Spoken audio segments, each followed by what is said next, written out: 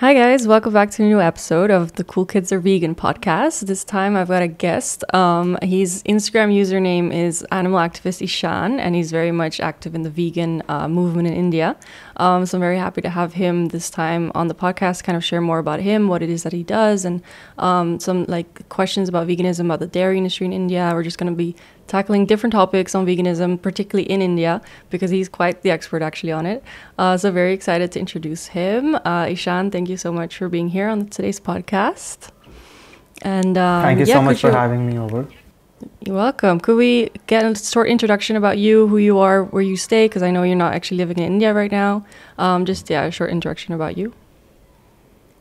Awesome. So thank you so much for having me over, Farah. So just to get started with my introduction, I was born and raised in Delhi, originally from India. Completed my education, undergrad, everything from India. Worked in two companies, actually ran a startup just after my undergrad, which was into sports management, and then got into my family business for 2 years. And along the phase of when I basically got into the family business was the transition period of time when I actually got into veganism collectively as an individual. So my vegan journey would go back to the beginning of 2020 when I actually had come across basically witnessed suffering in terms of I basically came across a calf who didn't have a leg, and post that my journey centered around veganism actually started. More on that later. Aside from that, just after having being into the vegan space along with the family business that I was running, it was really good time that I was having back in India. But then I thought why not just do something different, just explore new territories. And that's when I thought of doing my MBA, and I moved to Boston a month and a half ago, and I've been in Boston for the last month and a half, and I'll be here at least for the next 3-4 years is at least what I think. So yeah, thank you so much. Wow, amazing. So you actually, 2020, which is the same time actually I turned vegan, so we actually have the same amount of years that we're vegan. That's really cool. Could you tell me more about the calf that you saw? Because where was it? Was it just on the street? Was it how did you know that the dairy industry or that dairy in general was responsible for that calf having one leg? Yeah. So this one incident is something that's really close to my heart, because after this incident, I would rather say everything changed in my life. In January of 2020, I was exploring around this place called Connaught Place in Delhi. And while I was doing that, I came across a calf who didn't have a leg. And I saw this person feeding that calf at that time. And I was just taken aback, because you never see amputated calves, right? A calf who does not have a leg. And I asked that person, where is it that this calf has come from? What actually happened to this calf altogether? And he shared with me that a while ago a car had actually run over his leg, and he's actually a reject of a dairy farm that was nearby. And I was okay, why is it that the farmer actually left the calf on the road? Because the farmer is not supposed to leave the calf on the road, right? And then that person had no answer to that. And later on, just after that, I kind of got back home and tried to understand what was the connection between the dairy industry and the incident that I had actually come across. And I just came across this video. Dairy's a video around the cruelty of the dairy industry. Was it the Dairy is Scary? Oh, sorry. It was Dairy is Scary. Yeah, it was Dairy is Scary, and that's the one I watched. And then I also watched Unholy Cattle of India. There were 2 videos I watched. I've watched that one too. I was just taken aback to have come across such cruelty and such suffering that these animals actually went through in the dairy industry.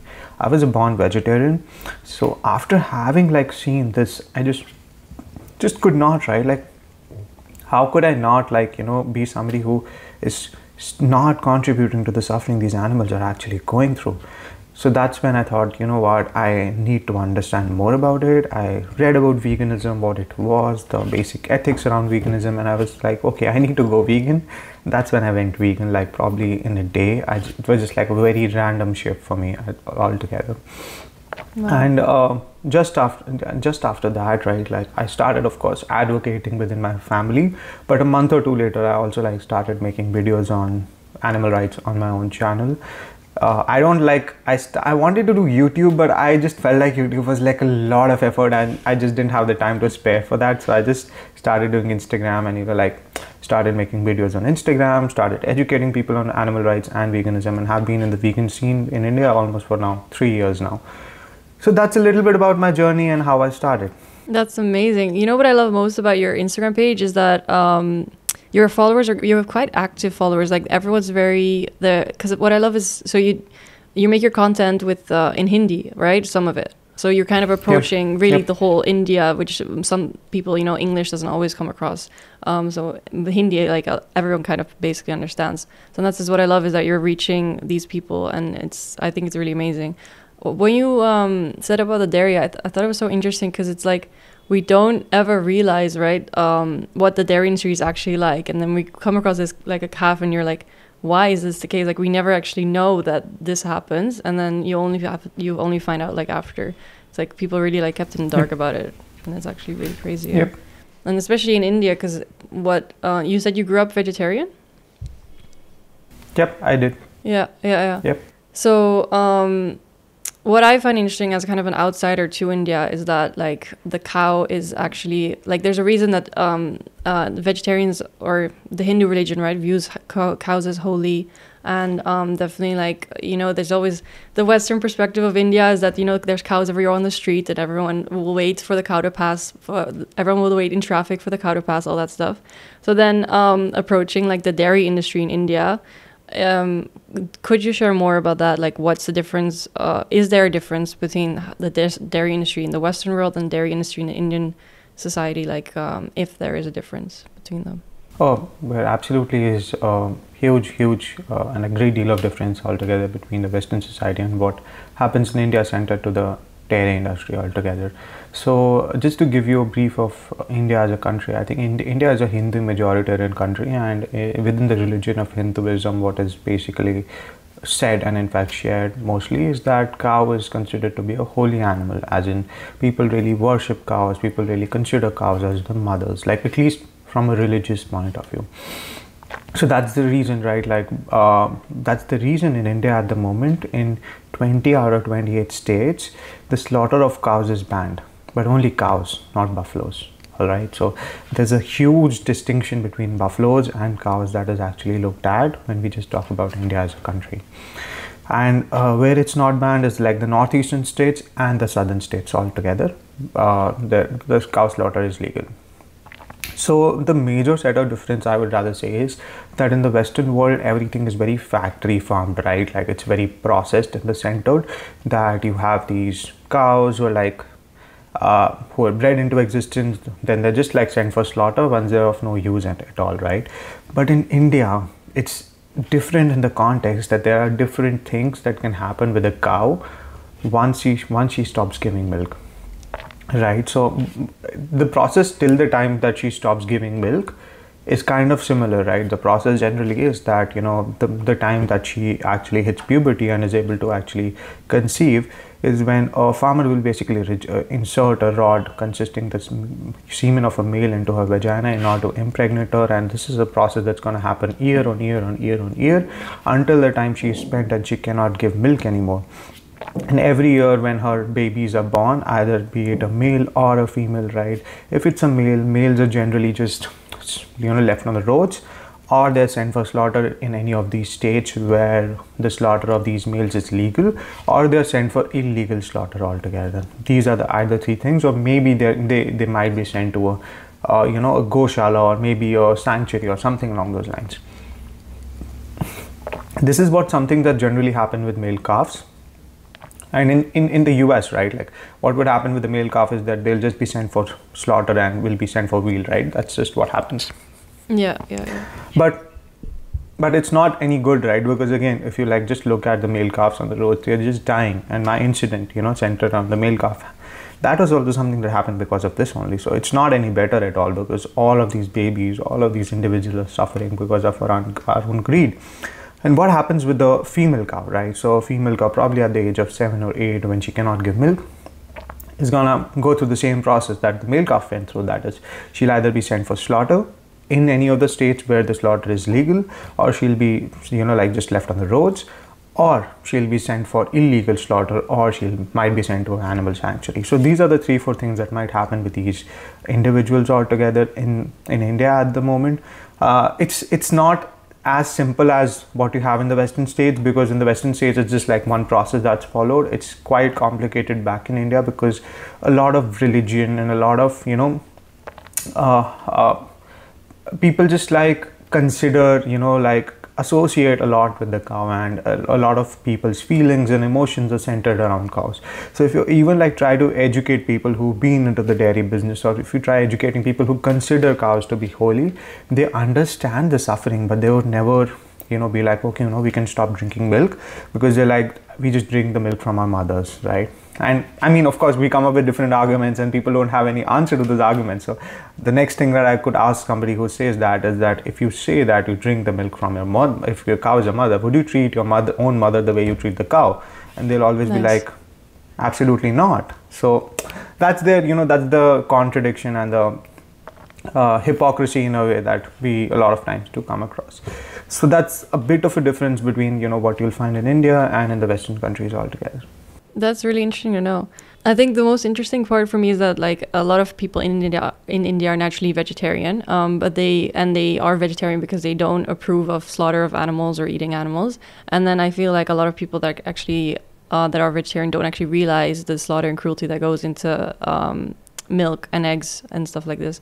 I think especially also in India that they don't if they view the cow, like you said, as a holy animal, and they do take milk from them, but I don't think they would be okay with sending the cow for slaughter if they actually knew that this is what happens for them to have milk. You know what I mean? I feel like maybe there's a disconnect with what is actually happening, and what they think is happening with the cow. You know what I mean? They think it might be a very natural process. So a lot of them, right, like they just don't realize like what's happening all around, right? Like, so they say that, we just like give them to somebody who will take care of the cow. We just like sell them to somebody who will take care of the calf. But they don't even realize that nobody's taking care of these babies, right? Like if there were so many animals to take care of, right, then we just have cows running all around, even though we already have that. But despite of that, right, like how many cows can you actually have in a country altogether? And all of this is just happening because of the fact that we are breeding them into existence for an unnecessary reason that does not need to exist at all, right? Yeah. So like in a lot of interviews that I've taken from people centered around the dairy farms that I visited, different vigils I've done, different people I've spoken to over the last 2-3 years. Would you be able to share about the dairy farms? Yeah. Yep, I'll be able to. So in any dairy farm that you visit back in India, right, what you will see is that you will come across 10 females and 1 male, right? And I always ask the farmers, right, where are the 9 other males? Because every time that a cow gives birth, there's a 50-50 possibility that it can be a male or it can be a female.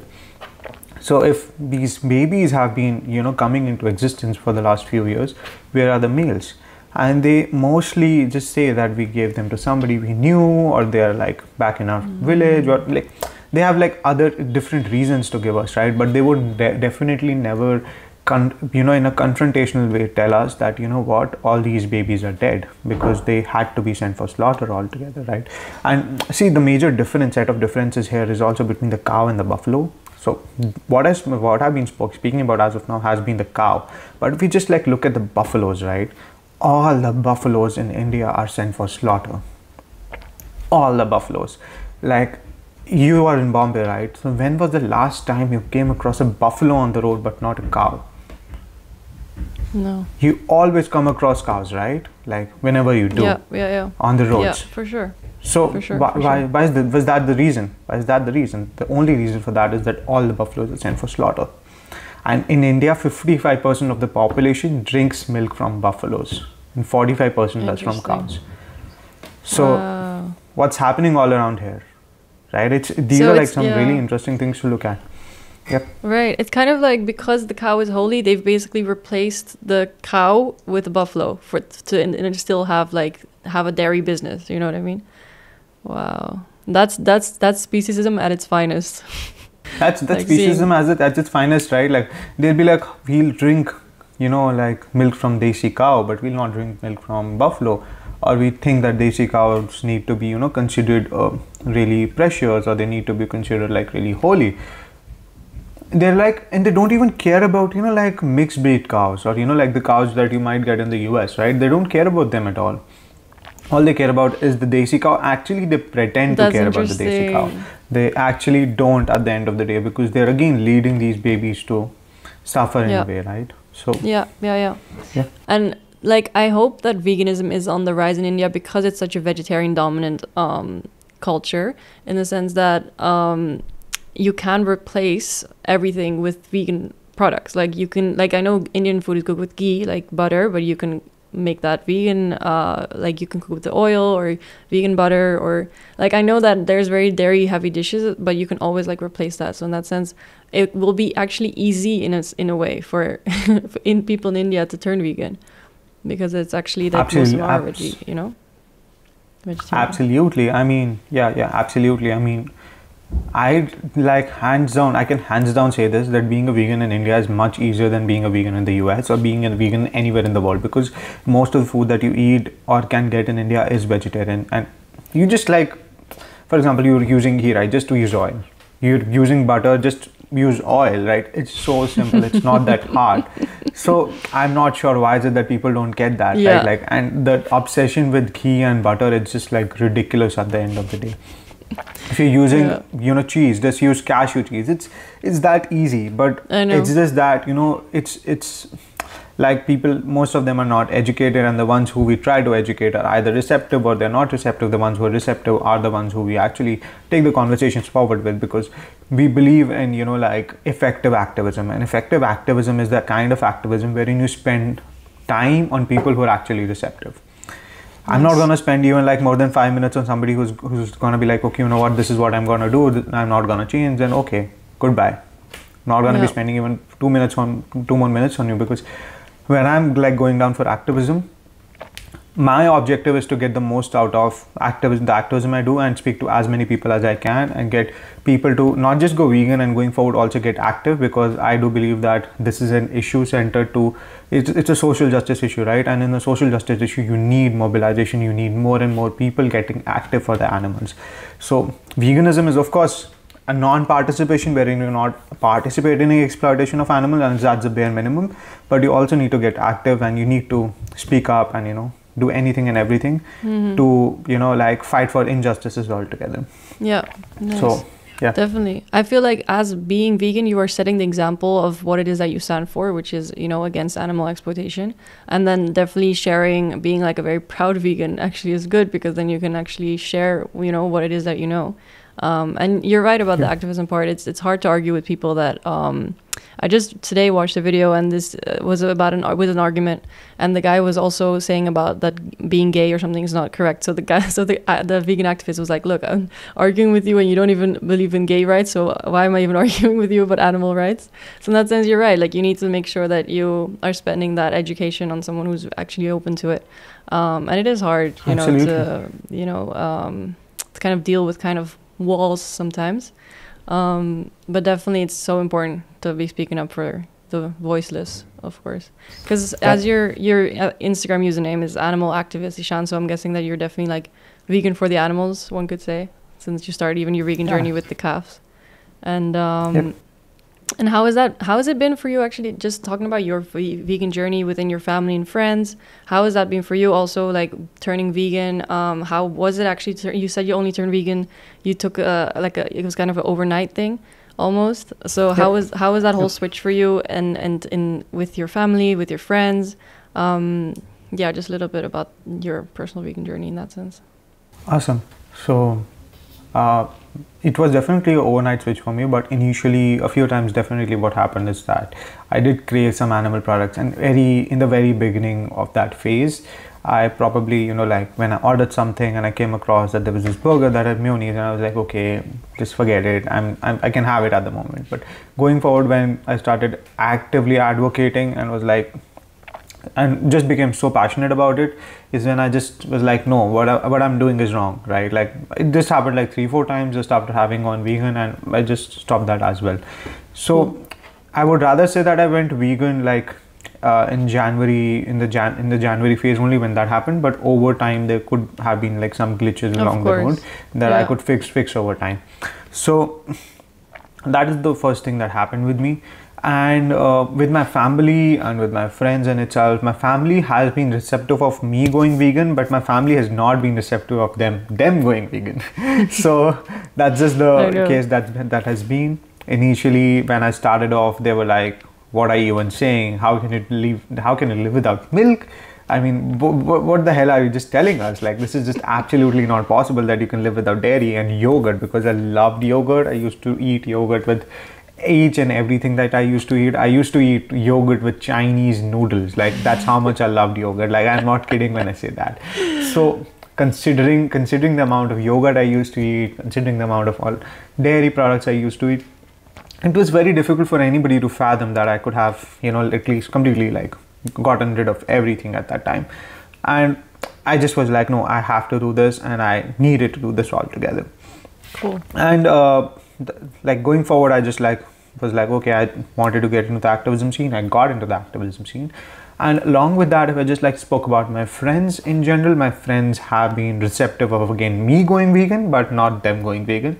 I mean, I did try to, actively try to speak to them about this, but once you know that somebody is not willing to change, I just don't like spending my time on those people altogether. Smart. You can of course keep passively doing activism, where, for example, I come across a video, I just share that video on my family group. I come across something, I just share that on my story. That's a passive form of activism, wherein somebody is seeing what you're doing and they might get impacted by that, but you're not individually spending time on those individuals altogether anymore.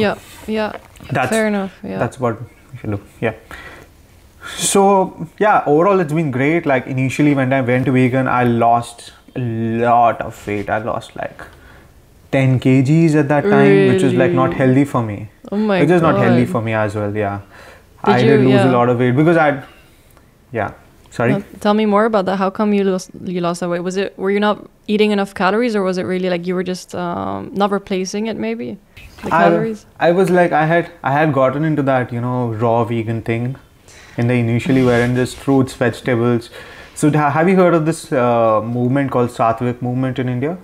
No, what is that? Okay, you should check the page out. So basically, they're into holistic healing just by eating foods that come directly from Mother Nature, and they just talk about not eating anything that's processed. So nice. They're pretty big. They have over 4 million subscribers. So the person who's running that channel is my cousin, and she's the one who I got inspired by into the raw vegan thing altogether. So initially I was into that phase of my life, but later on I realized that I had lost so much muscle, I had lost so much energy within me, and I was also not doing the raw vegan thing also appropriately, because within the raw vegan thing I was also doing intermittent fasting. I was having only 2 meals, so it was what, I'm just not eating properly. So that had happened, but over time I tried to gain weight, and I did gain some weight gain again, how much? I'd rather say I gained 7-8 kgs back, and that was important for me to do, and mostly hitting the gym, doing weight training, and most of it was muscle, but that's how it has been since then. Yeah. But what about if you? So me too with the yogurt thing. By the way, I used to eat so much yogurt, Greek yogurt especially. I was a big Greek yogurt fan.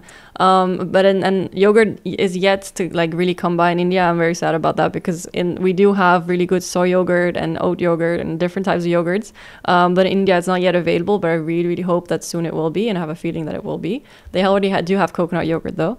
But definitely I was very big on yogurt and dairy as well. And I think when I went vegan, I just noticed my health went so much better, because I didn't know how bad dairy was for my body personally. I actually I had a lot more energy when vegan than when not vegan, because I remember when I was consuming a lot of dairy, I was very tired. It was very heavy for my body. So quitting dairy for me was a big deal for my health, especially. And that's also why I try in my activism personally. I try to do, since health is, when it comes to, people are selfish, right? So it's good if you can get them the health benefits of veganism, so that they can see it's good for your health. There's no cholesterol in plants, we can start it like that. Yep. We can, so, because there's definitely so many reasons to turn vegan. And but it's nice that I liked what you said about that you were you accidentally had some mayo on a burger, etc. But then once you're fully vegan, it's kind of you can't get yourself to do that anymore. And I feel like what happens is you become you make the connection so strongly between what happens to the animals and the products that we eat that it's not like you can't have it, you just don't want to have it, you know what I mean? You just don't want to have that because it's not I saw something on Pinterest where it was like it's not vegan food, it's not called vegan food because if it's not vegan it's not food. And I love that. Yep.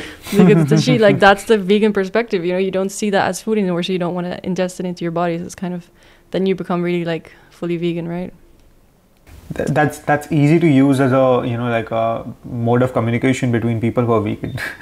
It's very difficult to use that, you know, between people who are not vegan, because right. I mean, you can do that, you can definitely do that, but a lot of people do get like really taken aback and like, right. what are you actually telling you know us? Yeah, so, you're a couple years into your activism. I only just started, and I'm understanding it now as well, what you're saying with what kind of people you do spend your time on and stuff like this. Definitely I understand what you mean. So it's like the right, you want to have the right type of activism, because you're saying that saying this to someone who's not vegan wouldn't reach them. You're saying they would get offended if you were to say that. You know, I think it has a lot to do with, you know, just like if you just look at human resource managers, right, like in any organization, right, the biggest job of a human resource manager is to, you know, read people and understand what this person is like, right? Like whether or not they'll be, you know, beneficial for the company or not, or whether or not they'll be able to add value or not, and also their ethics and their the morality side of things as well. I think being an activist is a lot like that. You need to be able to read the person who you're trying to speak to and advocate to, and just understand their level of interest by the way they speak, by their body language and everything, right? And if they seem disinterested, you ask them relevant questions, but even after, you know, you having asked them relevant questions, they seem disinterested, just somehow try to slide the conversation in a way wherein you're like, all right, it was great having a conversation with you, here's a leaflet, probably you can reach us on this particular platform or something along those lines, right? Nice. Yeah. That's just what you do in general. So I think it's just like, you know, reading people, understanding where people come from, and yeah, and that's great advice for vegan activists all around. But do you have positive feedback most of the time, do you think, or has there been a lot of people that are not receptive? I think I mean, so I can like just put it in this way, right? Like if there are like 20 people I speak to, I honestly don't get to speak to 20 people at any outreaching event though. Probably I can speak, at the very max would have spoken to 10 people at an outreaching event. Oh, you've done events like that? Strength. I've conducted a lot of events over the last 2-3 years. Conducting protests, conducting outreaching, conducting cubes, like a lot of that stuff back in India. Nice. So when we used to do that, right, like if I like spoke to 10 people at a like just an outreaching event, I would get 5 people who could be receptive, willing to learn, 5 people who are not receptive, unwilling to learn. But I'll only spend like 20% of my time on the 5 people who are unwilling to learn. So that's just the way I take it ahead, so that I know that most of the time that I am doing activism and I am trying to speak, I am just trying to be more effective with my time, and I'm also trying to be more, you know, more welcoming in terms of the people who are more receptive altogether. Nice. And those give you some positive feedback then, I think. Yeah, like so many people have also told me I'm gonna go vegan, and they've also like just spoken to me, like back channeled me on my Instagram, and then just spoken and taken it ahead, and a lot of people just go vegan right away as well. I had this girl who started crying in front of me at one of the events, wherein she was like, oh my god, what just happened? And they just like, you know, these are the people who actually understand and are able to relate with, you know, the suffering of animals altogether. That's amazing. I feel like all humans have, like, we don't want to cause animal cruelty, we don't want to see animal suffering, we don't want to be the cause of that, but because there's such a disconnect but obviously it requires an openness to see that, to make that connection, for sure. That's true. Absolutely. So since you've been such a big part of the vegan community in India, do you think how is that vegan community in India compared to maybe the West? Is it just starting now, and do you see it on the rise? What is your perspective on the vegan community in India, being so actively part of it? So probably I might not be the right person to answer that question, but within my own experience I can, because I just like have been a part of the vegan community for the last 3 years, and I have definitely noticed a huge incremental increase in the number of vegans and the number of people who are getting active for the animal and the compassion that people hold. But probably somebody who's been vegan for 7, 8, 9 years in India can actually give you the true perspective, because some of my activist friends who went vegan in 2015 told me that there was nobody who was vegan. They hardly had vegans altogether. And it's been at a rise at such an exponential level that it's just absolutely amazing to look at the number of people who are going vegan.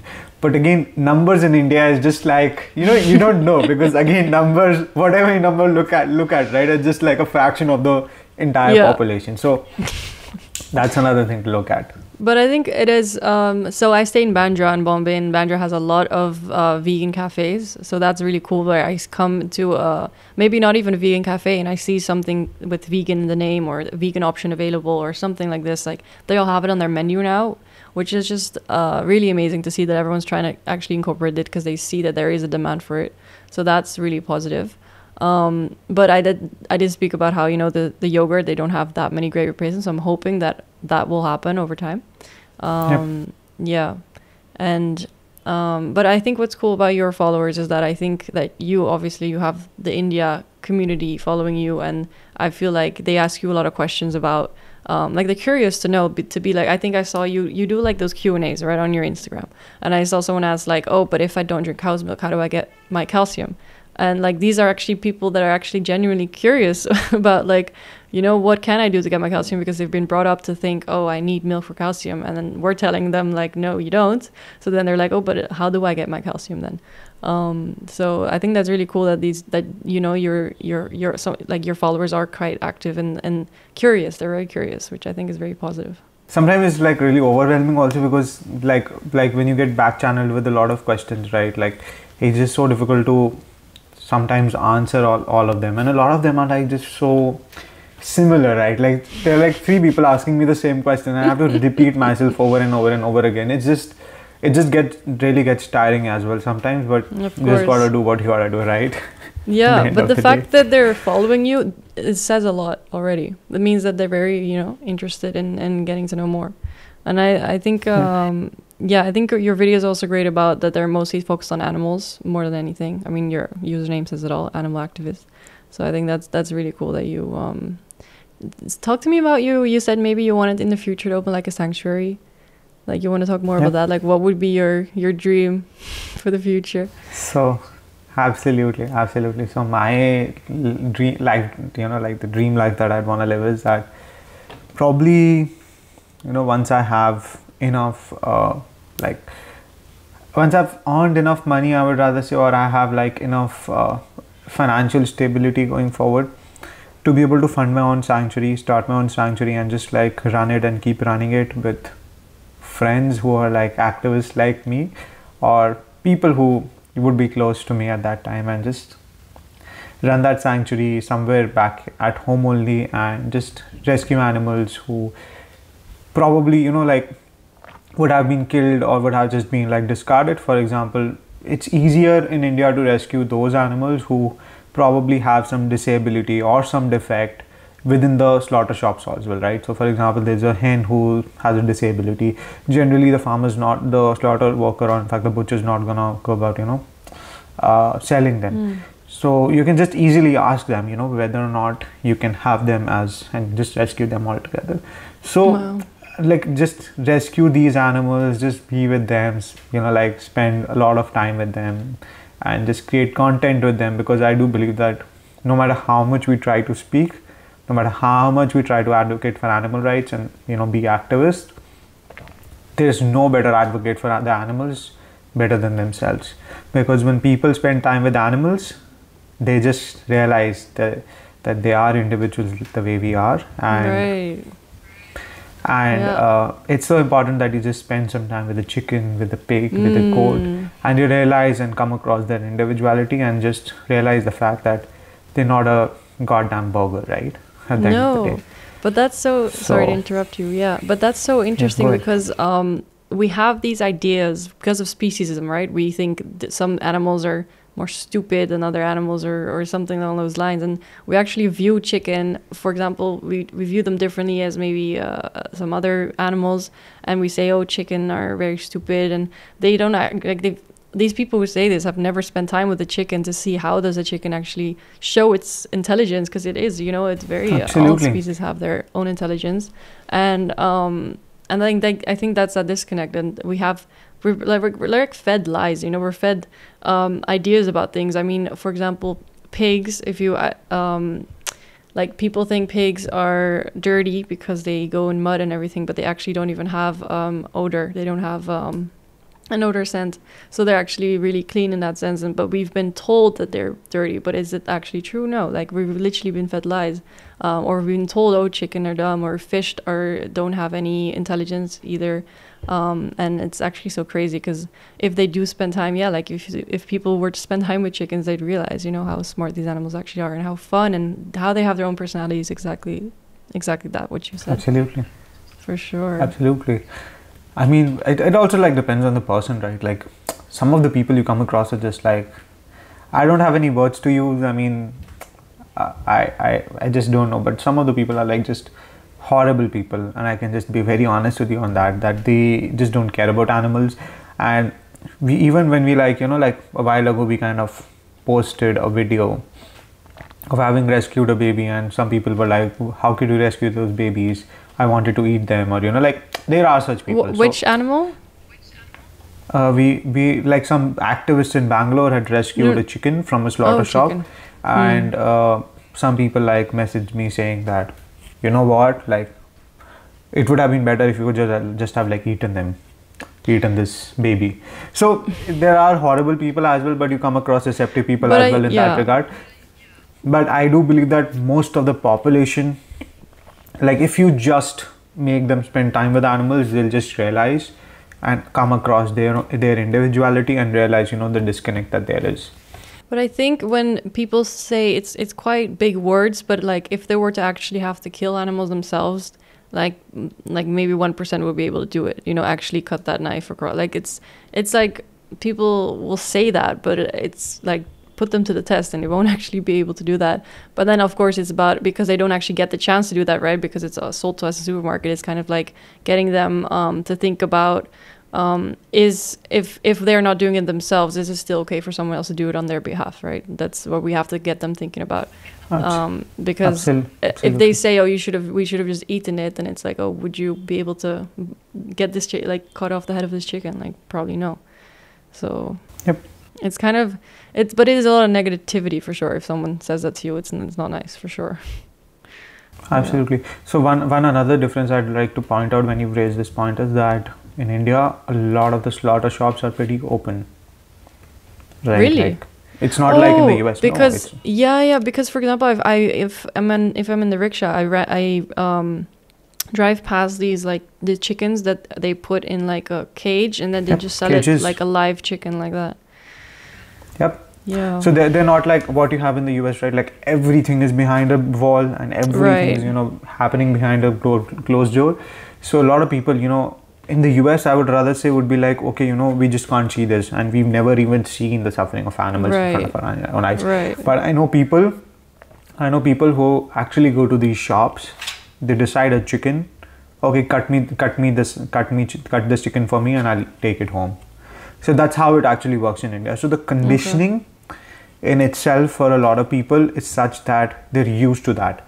And if you get used to that set of conditioning, it becomes very difficult to reverse that set of conditioning, right? I mean, it's more along the lines, you as a human can be conditioned to do any possible thing, and I'm very sure of that, can be conditioned to do anything, and it's just about how you think. So for example, you've been doing something for a long time, you just consider it to be normal, and you just don't want to go back or take a step back and think about what you're doing as a person. Wow. Yeah. Wow, that's actually crazy. Do they when they choose the chicken, because I didn't know that I don't know how this happens. When they choose the chicken, do they see the slaughter of the chicken, or the guy goes, slaughters them and brings it back? Like, how does that? I think no. The guy goes, slaughters them and brings them back. That's how it happens. So they do see him alive and dead, yeah. Yeah. But I mean, I'm not sure. I don't think that they'll have a problem with seeing it as well. Like a lot of them would be okay with it as well because they're used to that, right? Like it's just like they consider them as commodities. That's the main problem altogether. They're not individuals for them. That's the crazy part. You know, when I see sometimes factory farms footage and stuff, and you see these workers handle these animals literally like commodities, like as if they're not living sentient beings, and that's the craziest part for me to see that stuff. Like seeing them as objects when you know that, you know, they have their own personality, they have their own feelings, they feel pain and all that stuff. That's the hardest part, yeah, for sure. It's just horrible. It's like, but we hope for a better world. I mean, let's see how it goes, right, going forward. Yeah, I mean, it's like you said, it's all a mindset. It's about what we've been conditioned to believe, and I think that's why no one's actually kind of born vegan, because it's we're born with a certain set of standards, and in that standard right now in society, it's the standard to be not vegan. Or actually, I'm reading a book by Dr. Melanie Joy, which is about carnism, which is the invisible belief system that we have, where it's okay to eat certain animals. It's not okay to eat others, and it's kind of saying that it is like veganism is a belief to not use animals for exploitation. Carnism is also a belief that we can use these animals for exploitation, and it's kind of like getting them to see that what they believe is not the standard. What they believe is a certain belief. You know what I mean? And getting them to realize that beliefs can change, but obviously it's hard. But yeah, like you said, hopefully we'll get there. Yeah. It's hard. And kind of final things about, I want to really bring focus to your Instagram and like what it is that you do with your activism. How often do you do it? How often do you plan to do like an interview or to make something like this, right, what we're doing right now?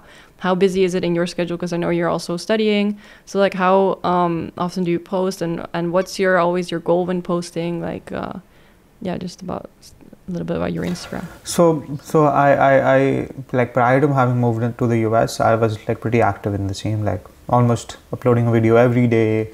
Like in terms of the events, we used to do once or twice a week. That's how we used to go about it. Like the major and the big events, like the Animal Rights March, it happens once in a year, or we have local marches that can happen like 2 or 3 times in a year. Like there's just city center marches, wherein you can have a march in Delhi, you can have a march centered to only Jaipur or something along those lines. So different events that keep on happening. So in general, for the offline events, you used to spend like 1 or 2, like it used to generally be 1 or 2 days in a week. In terms of activism, back in India, I used to post videos almost every single day is what I used to try to do. And now that I'm here in the US, like initially when I shifted, of course I had time for nothing because of the settling in, because of other things I had to do, like everything, right? Like because in the US, I'm sure you'll be aware of that, you get places unfurnished, you have to furnish your entire place, like just get started from the scratch, right? So after having done all of that, I would rather say for the time being, like school keeps me like really busy through the week. Through the weekend, I'm able to like probably like make a video or 2 and just post that, or just use like the previous content I made. Cool. Like just change it a little bit and like post what makes sense, or just like boost a video of mine or a set of content that I believe would be able to reach the right audiences, so that I get like responses centered around where people are like pretty curious about the entire scene altogether. Yeah, and most of your content centers around trying to get that mindset of animals are not commodities. Like it's mostly centered around animals, you think? It is just about animals. It is just about animals. Sometimes I do speak about health, because I am passionate about 3 things, right? Animal rights, food, and health. Like health also I am, but recently, like because of my injury, I've not been able to like be that active in the working out scene. Yeah, but like previously I used to like love working out, eating good food, and just like spending time with animals. Nice. I love that. Do you hope to have, have you had pets or like animals in your life before?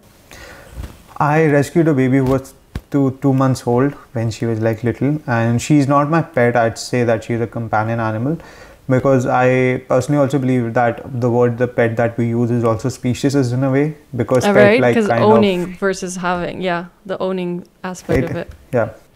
It basically says that we have ownership over somebody else. Like people say that, I have a pet, I bought a pet, or, I rescued a pet. But you're just like claiming ownership over somebody who, of course, is not an own, like you don't own someone, right? I'd say that she's my companion animal, and I kind of saw her grew, and at the moment she doesn't live at my place. She lives outside on the street, and that's pretty great because she has her other companion buddies to hang out with, chill with. And I mean, if we wanted to like have her at home, we could have, but we also think that if they're living a good life where they are, there's no need to rescue them because they're living a good life already. Nice. So, yeah. I like this part about that's why so one of my favorite vegan activists is Earthling Ed, if you're familiar with his work. So I listened to his podcast about pets, and he said about that if when you buy a specific breed and stuff, you're literally like, as it's like a commodity, like you are saying I own you now, and like I bought you, so I own you. So that's why what he suggests is really like rescuing like animals for sure, like adopting animals versus buying them. Like he was definitely talking about that difference for sure, because he's also saying like you don't say you own a child, like you have a child, you don't own a child, like that part. Absolutely. You just like, I would treat an animal the way you treat a human baby, and the minute you start doing that, you'll realize. Nice. I mean, and they are babies. Babies, right? I know. And about Earthling Ed, Earthling Ed is in my city at the moment in Boston. Are you serious? Is he doing any? I'm serious. Oh my He's days. in Harvard right now, and Harvard is like 5 miles away from where I live, and maybe I might get to meet him like this coming week. Are you gonna reach out to him or is he gonna? Does he have an event or? He's might like. I'm just fingers crossed. Like we have an event on Wednesday with Earthling at our school. So fingers crossed for that. I hope that goes well. I hope he shows up. He'll be having a debate table. So. Are you serious? Yo, that is so cool. That's the plan. That is so cool. I hope you get to be in one of the videos. I mean, he won't be debating you because you're obviously already, he doesn't need to convince you. But I think that's so cool, and I'm really jealous. I think he's one of my inspirations for sure.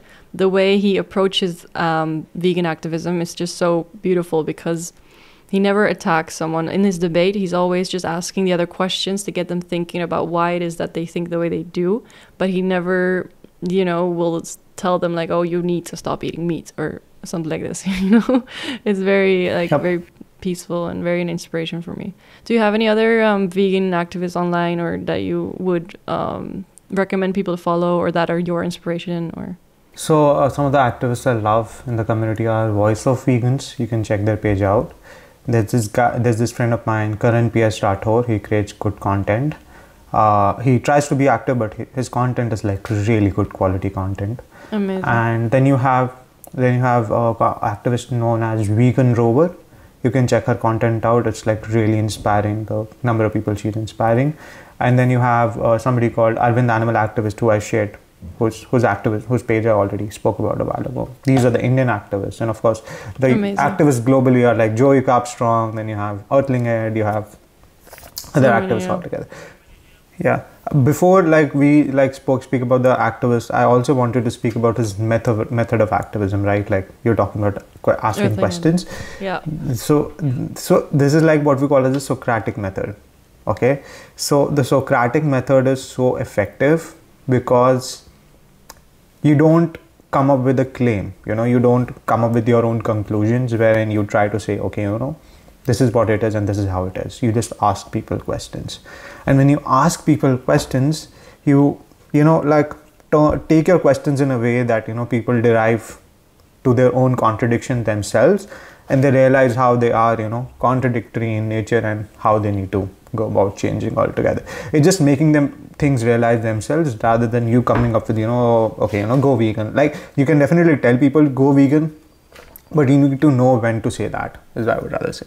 Nice. I love it. Yeah. It's definitely, I'm learning as well a lot about in my own activism on how best to do that. People still do feel very attacked from the start, I feel, because of that cognitive dissonance, right? Where it's like, they know kind of it's wrong, but it's okay in society, so I can do it too, stuff like this. But that's definitely, like, it's hard in the activism thing, but that's the most peaceful method. I totally agree to get them to realize their own mind, like what it is that they believe.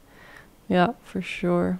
Absolutely. Do you have any final things that you wanted to share on today's podcast on like advice to aspiring vegans or advice for people in India on like vegan substitutes that you know of, or your favorite store, or anything actually that you feel like sharing for today's podcast?